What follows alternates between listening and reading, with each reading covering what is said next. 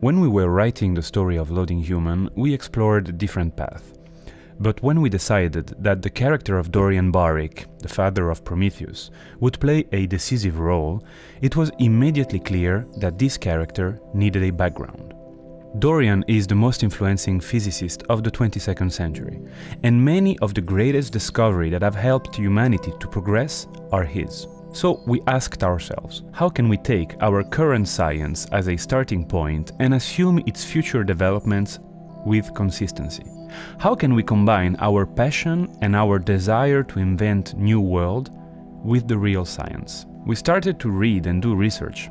We wanted the modern cosmology and quantum mechanics to be present and to be pushed to the extreme. We wanted a burst of creativity, but trying to keep one foot in the real world. We wanted that the findings of Dorian could be traced to the 20th century, that his work was built on the shoulder of giants.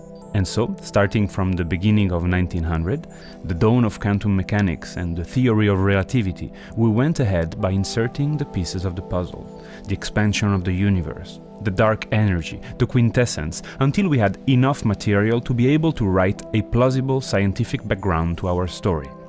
But we soon realized that this effort could be too big for us. So we turned to a real scientist, a theoretical physicist, with whom we have refined our vision of science in our century and in the next.